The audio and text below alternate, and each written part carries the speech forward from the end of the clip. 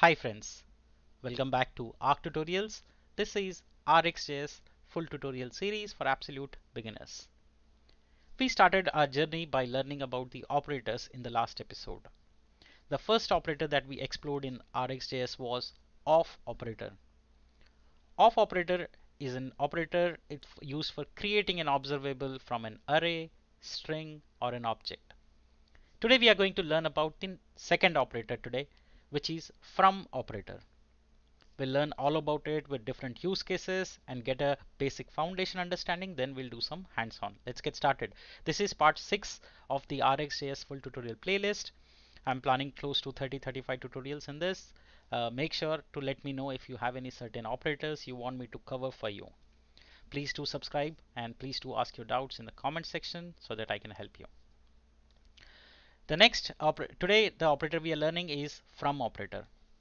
So from operator will create an observable from an array or an array-like object, a promise, or an iterable object, or an observable-like object.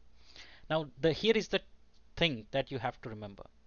From operator will create an observable from an array or array-like.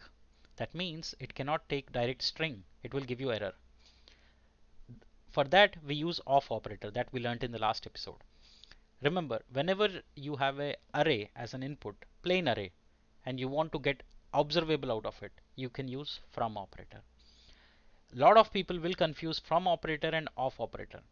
This I'm covering it in the next episode, so make sure you stay tuned for that also.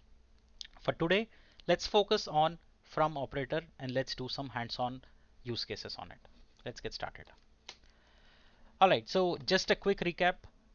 We created an array last time and we used of operator and we passed that array to of and it created a observable. Using of operator we can also pass a string like this and we were also able to pass an object. Okay, today we will learn about from operator. So here let's going to say orders is an array observable, that's why I'm adding $sign. That's a good practice to always add that, and I'm saying this is of type string. Orders is of type string, okay, but that will come from, so here now we have to get quickly import from RxJS. So if you see here, from got imported from RxJS. Now here we'll pass values. So the first value we'll pass is pass some data that you want. I'm going to start using some good ones for you. Okay, so here this is just a method, right? So again, sorry.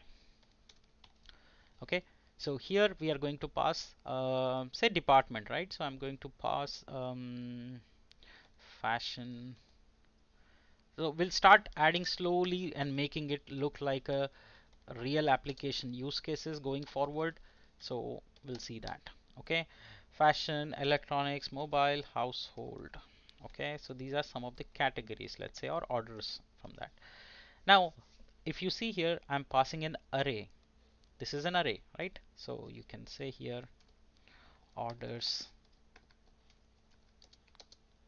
Okay, so I have a orders array and here I'm saying I'm passing array to my observable and I will create a observable out of this particular array using from operator. Okay, now a lot of times people get confused that should we use of, should we use from. We'll see that in the next episode. So for now, understand that you pass an array and you can make an observable using from operator. Now this is a observable that we got, so we have to subscribe to it because without subscribing, observable is useless. So now you see here, this is my observable. I've subscribed. I'll get data over a period of time and it would give me all these data. So it will convert an array into an observable which we can subscribe and get our data.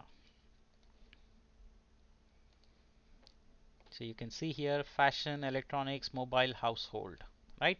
It's giving one by one, right?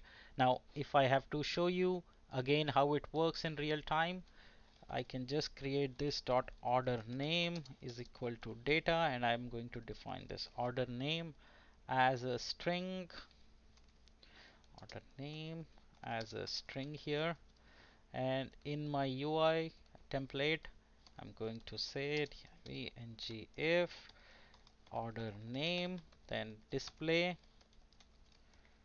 order name. Okay, so now it would directly show you the name household, and like I told you, I will use set timeout. Okay, and we can put a set timeout here, set interval, and we'll do a callback, and we will assign that every 3 seconds there should be a new data that should be emitted. Okay, now see this, it will wait for the first 3 seconds before I get the value, and it would directly give the value. But if you want on every next, right, so we can set an interval and check if the data has changed and then get the data back. We'll do that using again operator that we have, so stay tuned for that. We will do that. Or I can say we can add it here, and we can say value. Instead of that, I can also subscribe to the subscribe next and error and void any data. Okay, so what we can do is I'll do that in the next episode. For now, I don't want to confuse you. Just put for data for now. I'm going to use interval and other things to show you that operators as well. All right, so understand that from operator will take an array or an array like object. Okay, I said array like, not just um, any value. So if you try to pass a string or something, it will result in error. So remember, always pass array to from operator. Okay, and that is what will give you an observable, which is from basically it will create an observable from an array. That's the simplest I can explain it to you. All right, so hope this is clear to you and you are able to now use both of operator and from operator. Let me know if you have any doubt, because the best way to learn is to start coding with me.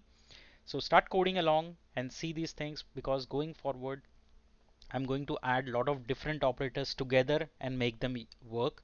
So you should know each operator very well. In the next episode, I'm going to quickly touch base upon the difference between from operator and of operator, and I'm going to show you some use cases of where you should use from, where you should use of operator. Thank you so much for joining.